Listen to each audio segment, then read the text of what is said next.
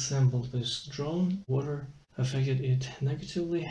As you can see, this propeller is not even rotating, which means I'll have some difficulties bringing it back to life. This one's work, and when you turn it on, you can see that one of the propellers is not working. This is what happens when you don't maintain your drone well. If your drone gets into water or some humidity gets in, you need to dry it, clean it, otherwise it will break down.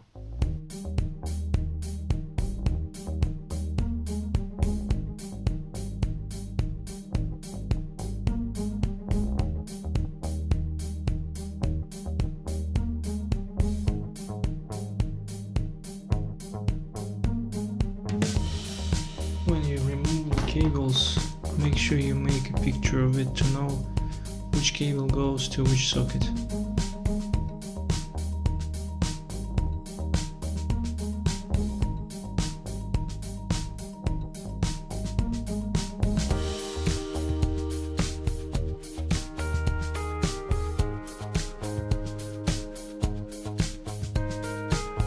I'll see some rust here and some white build up as well.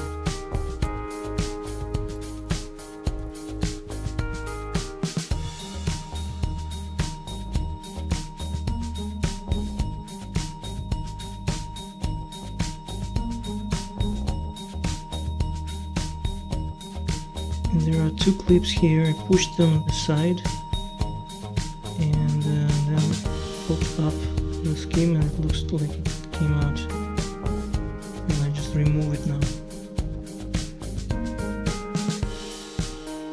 I'm gonna go and clean it with contact cleaner.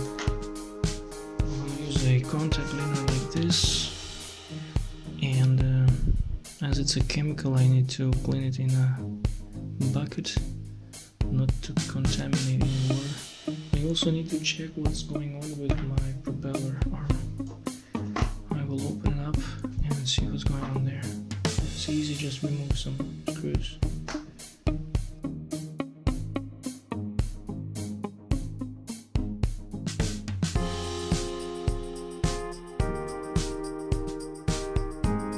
If you don't remove the propeller, it won't go out. So you see here I got a lot of sand, and that's why it was stuck actually. As you can see, after water crash, the one that crashed into water got also a lot of sand particles inside. Although I had it all sealed, water allowed it to get through other holes, I guess.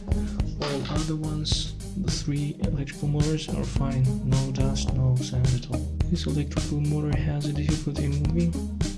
The axis is not moving, and there's sand inside, so you can just remove it.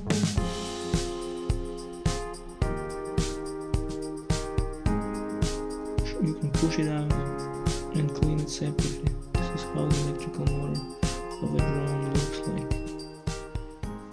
Now I have everything cleaned, and I will assemble everything back again. I had a trouble with this electrical motor again. It turned out that the water got inside, and now the axis is not moving easily inside. I had to clean it with contact cleaner and then with the rust remover, which has oil inside. So I used 2 different liquids. I had to add some oil inside using that rust remover. And now it looks like it's gonna work. If it doesn't, I'll have to buy another electrical motor.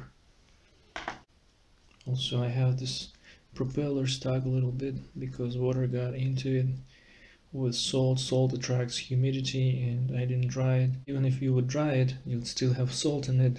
It will still attract humidity, and the screws will get rusty and will interfere with the work of the propellers.